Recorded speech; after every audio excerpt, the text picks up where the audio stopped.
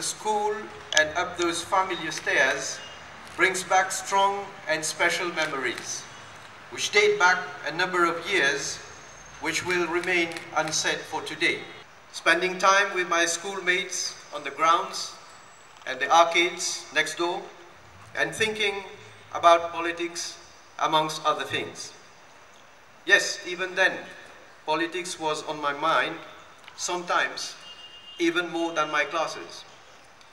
But those times at the Royal College were very much a big part of my formative years. And of course, I have memories of the Independence Day celebrations and the speech of the Prime Minister. Which is why I'm so pleased and proud to be here today as Prime Minister for the Independence Day. For this school has contributed to me being here. And who knows, maybe in the future, one of you will be, as I am, up here addressing all as Prime Minister and showing how the Royal College continues to add to the nation building of Mauritius. As the world unlocks technology's potential, you will have to face the challenges of a new learning environment and the needs of a changing labor market. But you do not have to be afraid of what the future will be like. Just believe in yourself and work hard to acquire the strong skills required by the new technologies.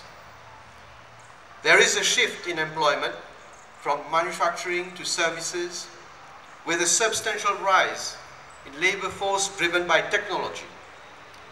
As a country, we must be prepared to face this disruption of the status quo. We must adapt ourselves to the new world dynamics.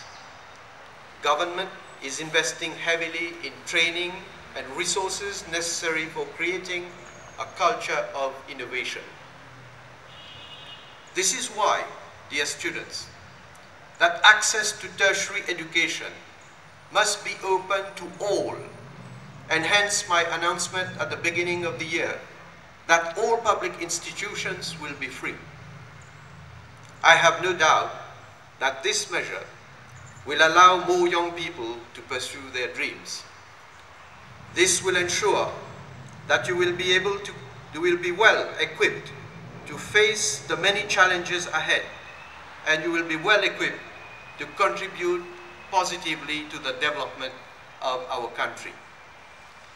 Our modern and globally oriented education system will give you the weight and muscle necessary to reshape our nation's future.